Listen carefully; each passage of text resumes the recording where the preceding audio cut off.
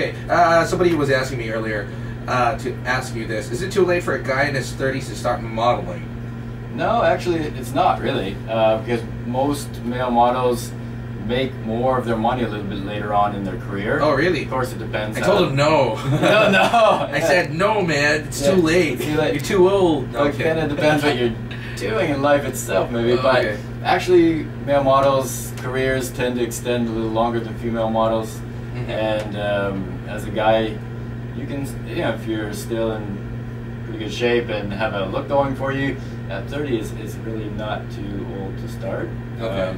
I got plenty of friends who are still modeling, and there's really popular models who are 40, 50, even 60-year-old guys still modeling, so it's not too old. See, that's why I keep telling my listeners, don't listen to me. I don't know nothing. Okay, somebody else asked, do models only date other models since you've been in the industry? Boom! Okay. Since my wife is this model, that's really got me on the spot there. It tends to be true.